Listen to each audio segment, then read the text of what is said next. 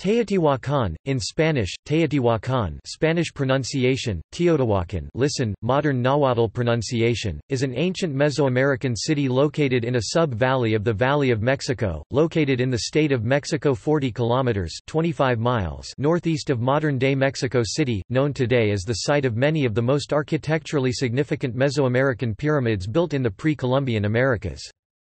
At its zenith, perhaps in the first half of the first millennium CE, Teotihuacan was the largest city in the pre-Columbian Americas, with a population estimated at 125,000 or more, making it at least the sixth largest city in the world during its epoch. Apart from the pyramids, Teotihuacan is also anthropologically significant for its complex, multi-family residential compounds, the Avenue of the Dead and its vibrant murals that have been well preserved. Additionally, Teotihuacan exported fine obsidian tools that are found throughout Mesoamerica. The city is thought to have been established around 100 BCE, with major monuments continuously under construction until about 250 CE. The city may have lasted until sometime between the 7th and 8th centuries CE, but its major monuments were sacked and systematically burned around 550 CE. Teotihuacan began as a religious center in the Mexican highlands around the 1st century CE.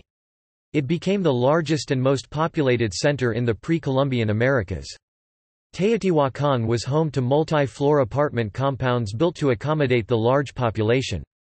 The term Teotihuacan or Teotihuacano is also used for the whole civilization and cultural complex associated with the site. Although it is a subject of debate whether Teotihuacan was the center of a state empire, its influence throughout Mesoamerica is well documented. Evidence of Teotihuacano presence can be seen at numerous sites in Veracruz and the Maya region. The later Aztecs saw these magnificent ruins and claimed a common ancestry with the Teotihuacanos, modifying and adopting aspects of their culture.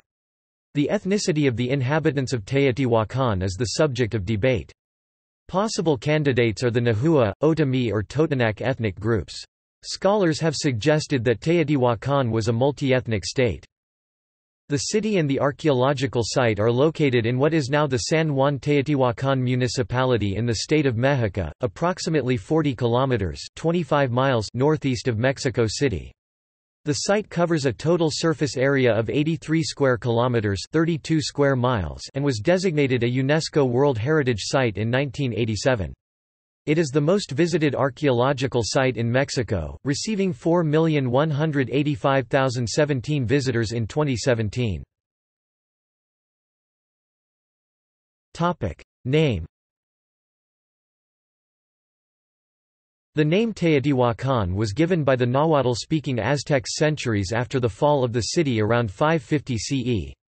The term has been glossed as, "birthplace of the gods," or "place where gods were born," reflecting Nahua creation myths that were said to occur in Teotihuacan.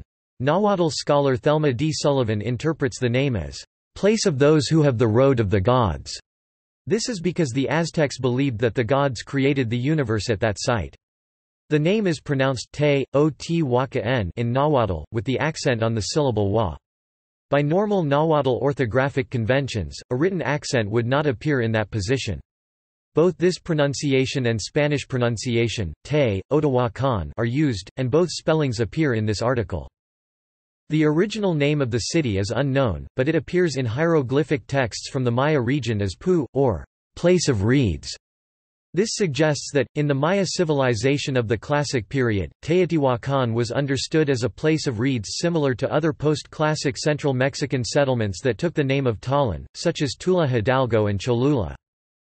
This naming convention led to much confusion in the early 20th century, as scholars debated whether Teotihuacan or Tula Hidalgo was the Tollan described by 16th-century chronicles.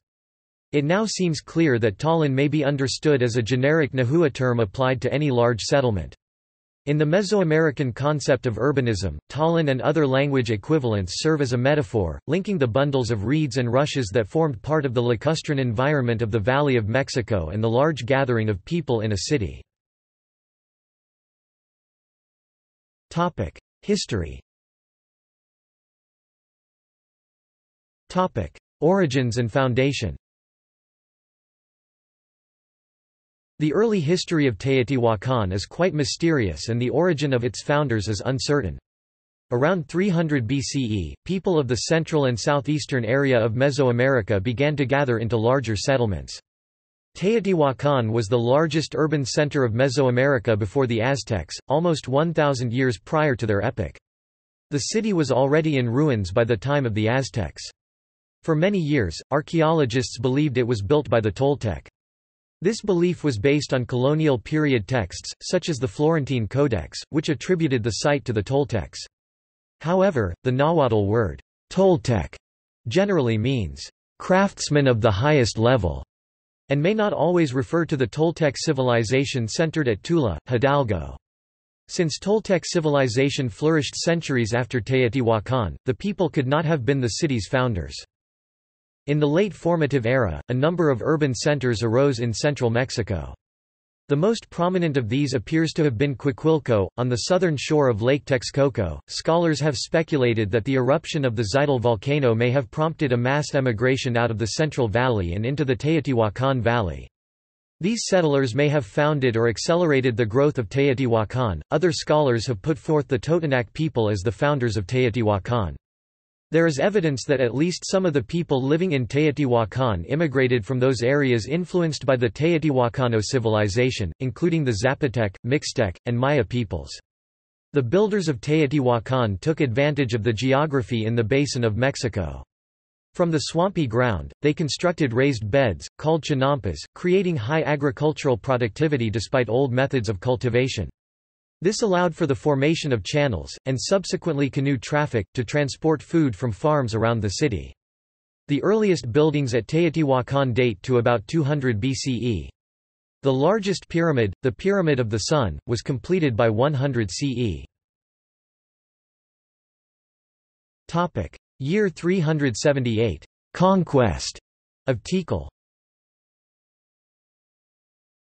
In January 378, while spearthrower Owl supposedly ruled in Teotihuacan, the warlord Saya Cac conquered Tikal, removing and replacing the Maya king, with support from El Peru and Nochtan, as recorded by Stela 31 at Tikal and other monuments in the Maya region. In 378 a group of Teotihuacanos organized a coup d'état in Tikal, Guatemala. This was not the Teotihuacan state, it was a group of the Feathered Serpent people, thrown out from the city. The Feathered Serpent Pyramid was burnt, all the sculptures were torn from the temple, and another platform was built to efface the facade. Year 426. Conquest of Copan and Quirigua. In 426, the Copan ruling dynasty was created with Cayanich Yaxcayic Mo as the first king. The dynasty went on to have 16 rulers. Copan is located in modern-day Honduras, as described by Copan Alter Q.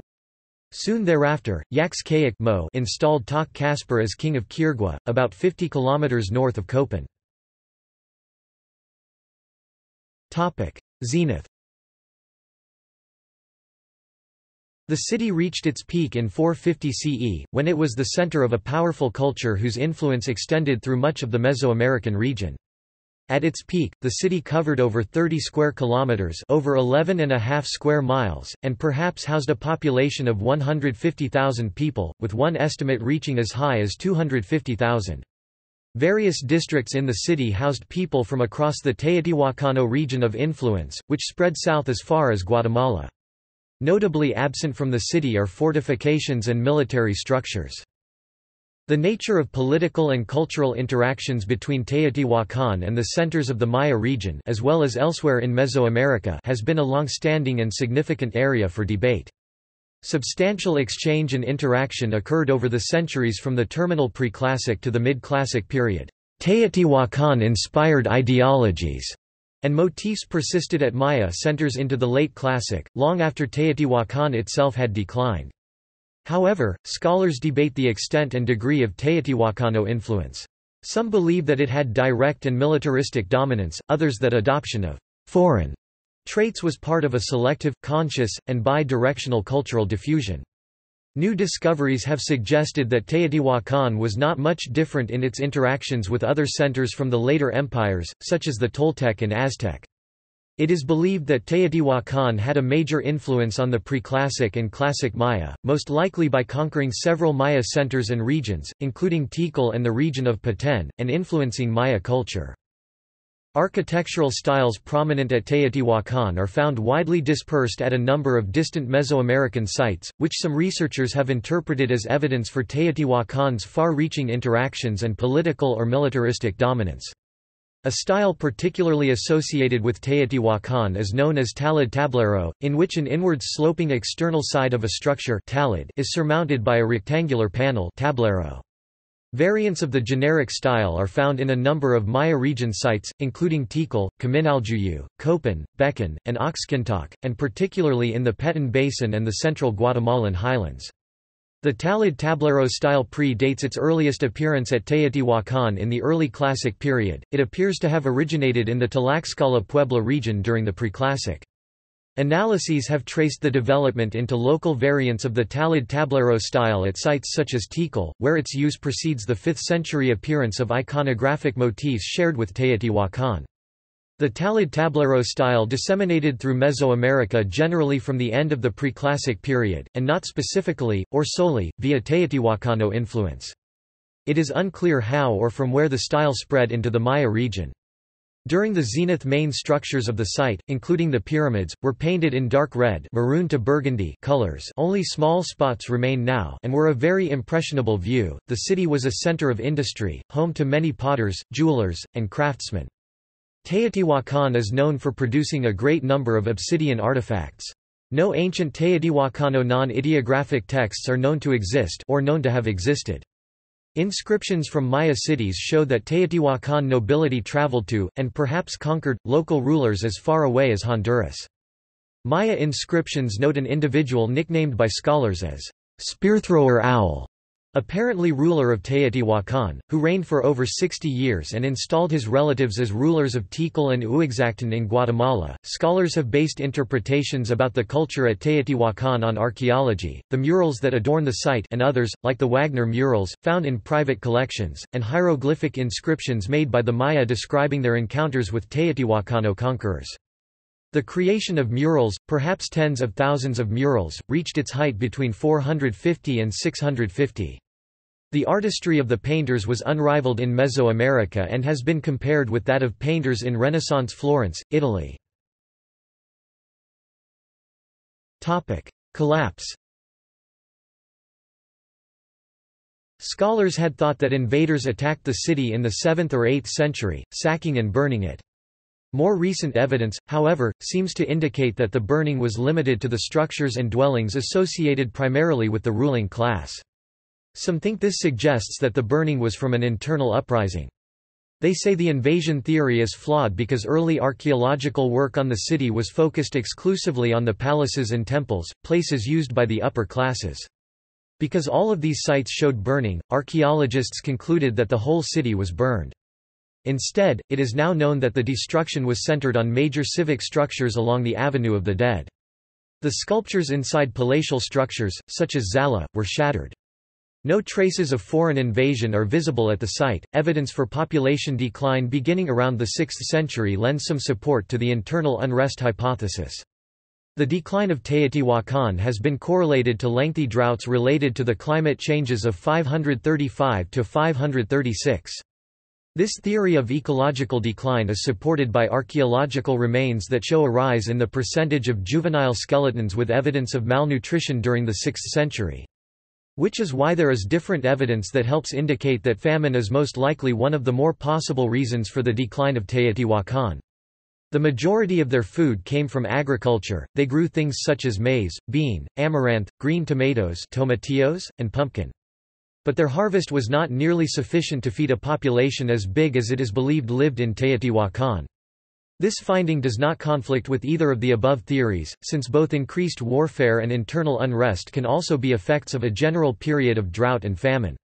Other nearby centers such as Cholula, Xochicalco, and Cacaxtla competed to fill the power void left by Teotihuacan's decline. They may have aligned themselves against Teotihuacan to reduce its influence and power. The art and architecture at these sites emulate Teotihuacan forms, but also demonstrate an eclectic mix of motifs and iconography from other parts of Mesoamerica, particularly the Maya region. The sudden destruction of Teotihuacan was common for Mesoamerican city-states of the Classic and Epi Classic period. Many Maya states suffered similar fates in the coming centuries, a series of events often referred to as the Classic Maya collapse. Nearby in the Morelos Valley, Xochicalco was sacked and burned in 900 and Tula met a similar fate around 1150. There is a theory that the collapse of Teotihuacan was caused by its agriculture being devastated by the 535 CE eruption of the Ilopango volcano in El Salvador. Topic: Culture. Archaeological evidence suggests that Teotihuacan was a multi-ethnic city, with distinct quarters occupied by Otomi, Zapotec, Mixtec, Maya, and Nahua peoples. The Totonacs have always maintained that they were the ones who built it. The Aztecs repeated that story, but it has not been corroborated by archaeological findings. In 2001, Terence Kaufman presented linguistic evidence suggesting that an important ethnic group in Teotihuacan was of Totonacan or Miha Zaquian linguistic affiliation. He uses this to explain general influences from Totonacan and Miha Zaquian languages in many other Mesoamerican languages, whose people did not have any known history of contact with either of the above-mentioned groups.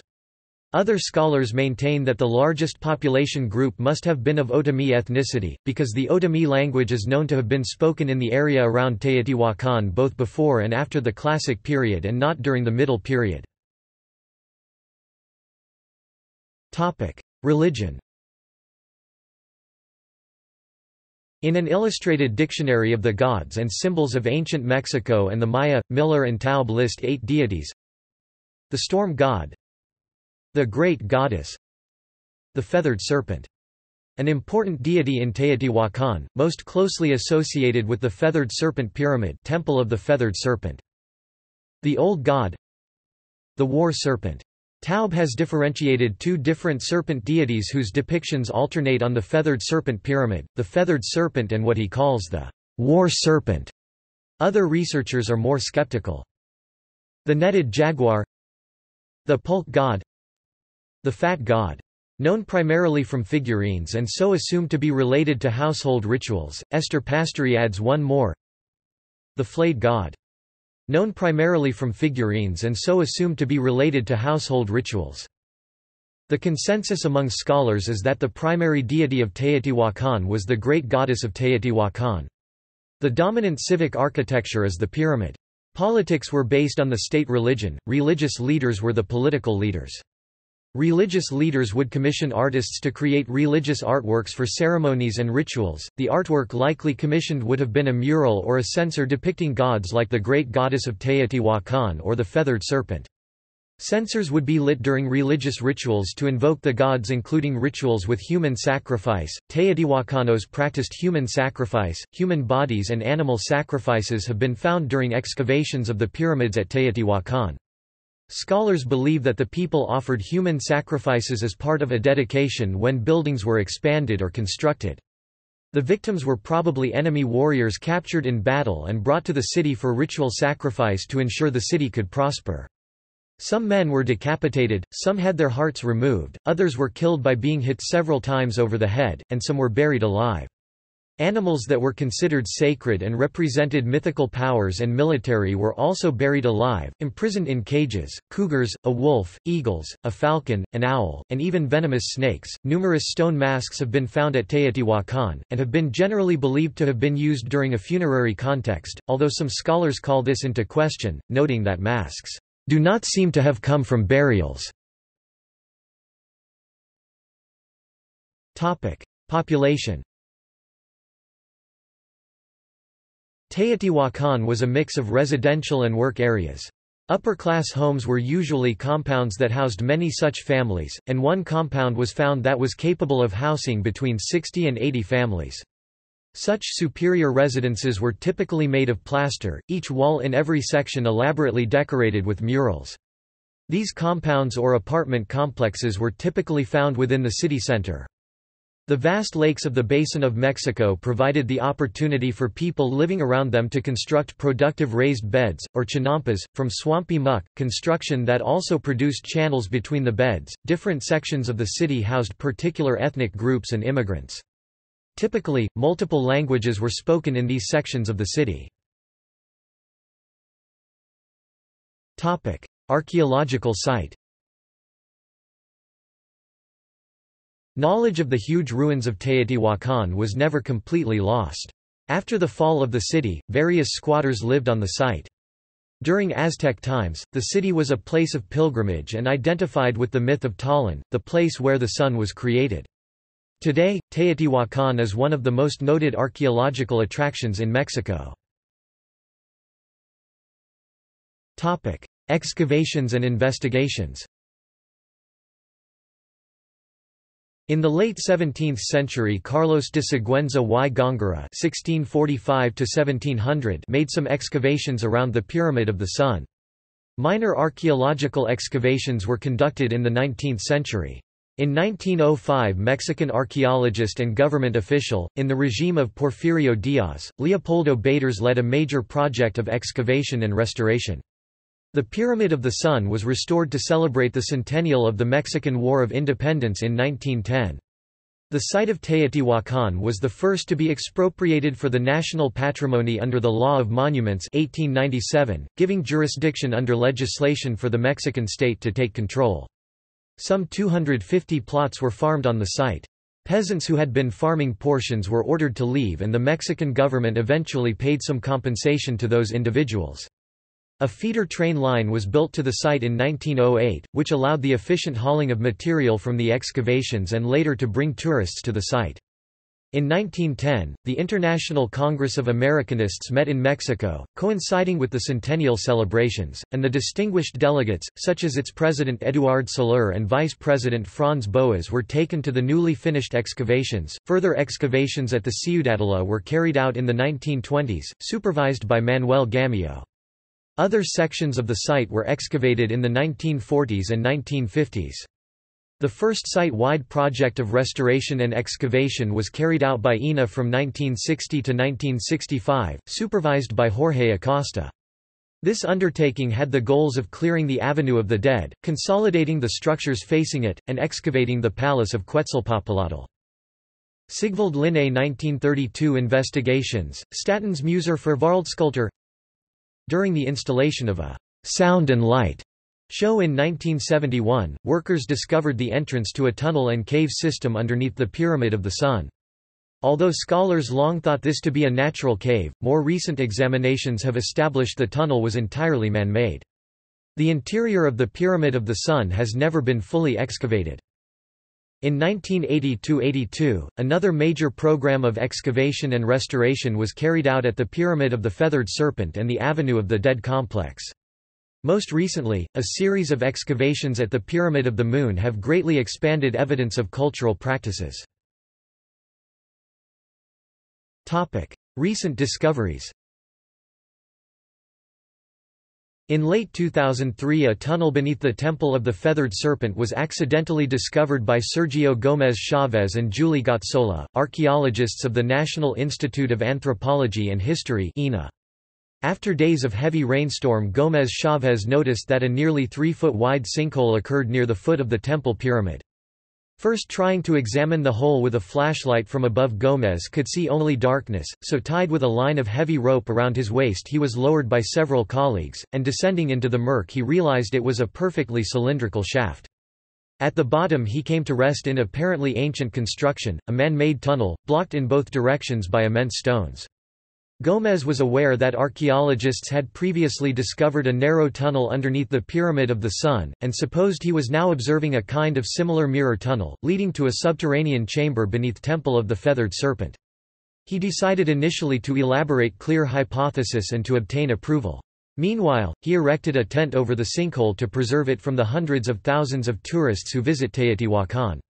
Researchers reported that the tunnel was believed to have been sealed in 200 CE. Preliminary planning of the exploration and fundraising took more than 6 years. Before the start of excavations, beginning in the early months of 2004, Dr. Victor Manuel Velasco Herrera, from UNAM Institute of Geophysics, determined with the help of ground-penetrating radar (GPR) and a team of some 20 archaeologists and workers the approximate length of the tunnel and the presence of internal chambers. They scanned the Earth under the Ciudadela, returning every afternoon to upload the results to Gómez's computers. By 2005, the digital map was complete.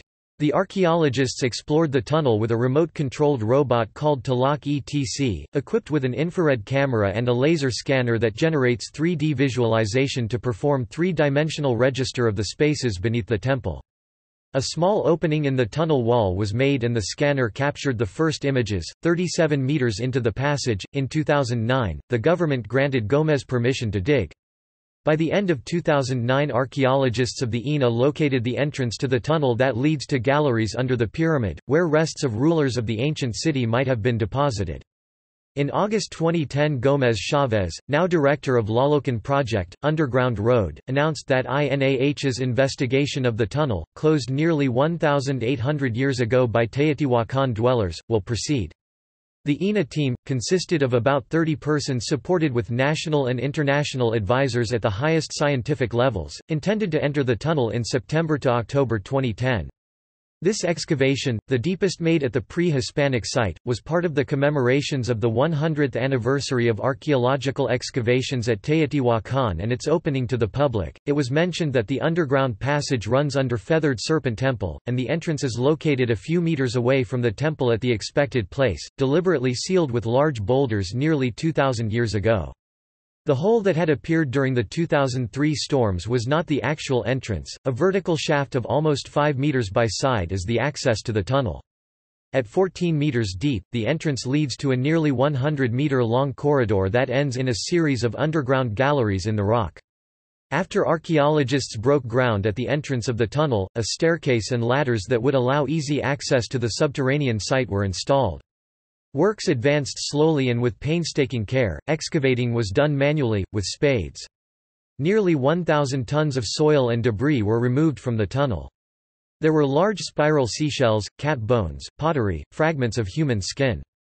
The rich array of objects unearthed included, wooden masks covered with inlaid rock jade and quartz, elaborate necklaces, rings, greenstone crocodile teeth and human figurines, crystals shaped into eyes, beetle wings arranged in a box, sculptures of jaguars, and hundreds of metallized spheres. The mysterious globes lay in both the north and south chambers. Ranging from 40 to 130 mm, the balls have a core of clay and are covered with a yellow jarosite formed by the oxidation of pyrite. According to George Cowgill of Arizona State University, the spheres are a fascinating find. Pyrite was certainly used by the Teotihuacanos and other ancient Mesoamerican societies. Originally, the spheres would have shone brilliantly. They are indeed unique, but I have no idea what they mean. All these artifacts were deposited deliberately and pointedly, as if in offering to appease the gods. One of the most remarkable findings in the tunnel chambers was a miniature mountainous landscape, 17 meters underground, with tiny pools of liquid mercury representing lakes. The walls and ceiling of the tunnel were found to have been carefully impregnated with mineral powder composed of magnetite, pyrite, fool's gold, and hematite to provide a glittering brightness to the complex, and to create the effect of standing under the stars as a peculiar recreation of the underworld. At the end of the passage, Gómez Chávez's team uncovered 4 greenstone statues, wearing garments and beads. Their open eyes would have shone with precious minerals. 2 of the figurines were still in their original positions, leaning back and appearing to contemplate up at the axis where the 3 planes of the universe meet, likely the founding shamans of Teotihuacan, guiding pilgrims to the sanctuary, and carrying bundles of sacred objects used to perform rituals, including pendants and pyrite mirrors, which were perceived as portals to other realms. After each new segment was cleared, the 3D scanner documented the progress. By 2015, nearly 75,000 fragments of artifacts have been discovered, studied, catalogued, analyzed and, when possible, restored. The significance of these new discoveries is publicly explored in a major exhibition at the De Young Museum in San Francisco, which opened in late September 2017. As of January 23, 2018, the name Teotihuacan has come under scrutiny by experts, who now feel that the site's name may have been changed by Spanish colonizers in the 16th century. Archaeologist Veronica Ortega of the National Institute of Anthropology and History states that the city appears to have actually been named Teotihuacan, meaning, "city of the sun," rather than "city of the gods," as the current name suggests. Site layout. The city's broad central avenue, called Avenue of the Dead, a translation from its Nahuatl name Micohuatli, is flanked by impressive ceremonial architecture, including the immense Pyramid of the Sun, third largest in the world after the Great Pyramid of Cholula and the Great Pyramid of Giza. Pyramid of the Moon and the Ciudadela with Temple of the Feathered Serpent Quetzalcoatl are placed at the both ends of avenue, while Palace Museum Quetzalpopolat, fourth basic structure of site, situated between two main pyramids. Along the avenue are many smaller talud tablero platforms also. The Aztecs believed they were tombs, inspiring the name of the avenue. Scholars have now established that these were ceremonial platforms that were topped with temples. The Avenue of the Dead is roughly 40 meters wide and 4 kilometers long. Further down the Avenue of the Dead, after Small River, is the area known as the Citadel, containing the ruined temple of the feathered serpent Quetzalcoatl. This area was a large plaza surrounded by temples that formed the religious and political center of the city. The name, Citadel, was given to it by the Spanish, who believed it was a fort. Most of the common people lived in large apartment buildings spread across the city. Many of the buildings contained workshops where artisans produced pottery and other goods. The urban layout of Teotihuacan exhibits two slightly different orientations, which resulted from a combination of astronomical and topographic criteria. The central part of the city, including the Avenue of the Dead, conforms to the orientation of the Sun Pyramid, while the southern part reproduces the orientation of the Ciudadela. The two constructions recorded sunrises and sunsets on particular dates, allowing the use of an observational calendar intended to facilitate a proper scheduling of agricultural labors and associated ceremonies. The fact that both orientations belong to alignment groups that are widespread in Mesoamerica can only be explained with the use of astronomical references at the horizon. Furthermore, the Sun Pyramid is aligned to Cerro Gordo to the north, which means that the place for its construction must have been carefully selected. The artificial cave under the pyramid additionally attests to the importance of this spot. Pecked cross circles throughout the city and in the surrounding regions may have served for designing the urban grid. The Ciudadela was completed during the Micohuatli phase, and the Pyramid of the Sun underwent a complex series of additions and renovations. The Great Compound was constructed across the Avenue of the Dead, west of Ciudadela. This was probably the city's marketplace. The existence of a large market in an urban center of this size is strong evidence of state organization. Teotihuacan was at that point simply too large and too complex to have been politically viable as a chiefdom. The Ciudadela is a great enclosed compound capable of holding 100,000 people. About 700,000 cubic meters yards of material was used to construct its buildings. Its central feature is the Temple of Quetzalcoatl, which was flanked by upper-class apartments. The entire compound was designed to overwhelm visitors. Threat from development. The archaeological park of Teotihuacan is under threat from development pressures. In 2004, the governor of Mexico State, Arturo Montiel, gave permission for Walmart to build a large store in the third archaeological zone of the park. According to Sergio Gómez Chávez, an archaeologist and researcher for Mexico's National Institute of Anthropology and History (INAH), fragments of ancient pottery were found where trucks dumped the soil from the site.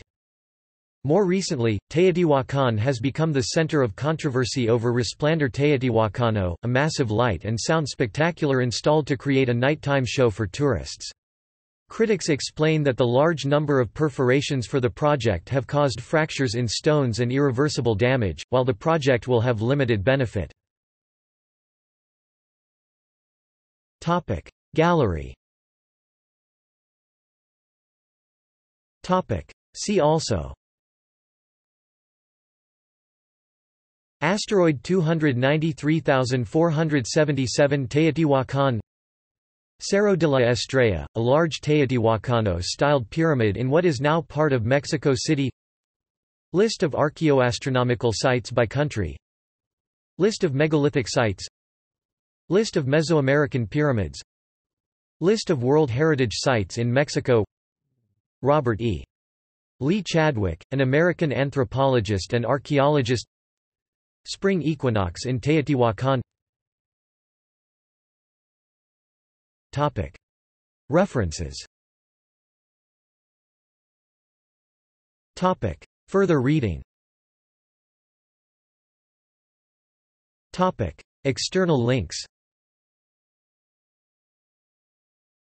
Teotihuacan Research Guide, academic resources and links, maintained by Temple University. Teotihuacan Information and History. Teotihuacan article by Encyclopaedia Britannica. Teotihuacan Photo Gallery, by James Q. Jacobs. 360 degrees panoramic view of the Avenue of the Dead, the Pyramid of the Sun and the Pyramid of the Moon, by Roland Cazorla.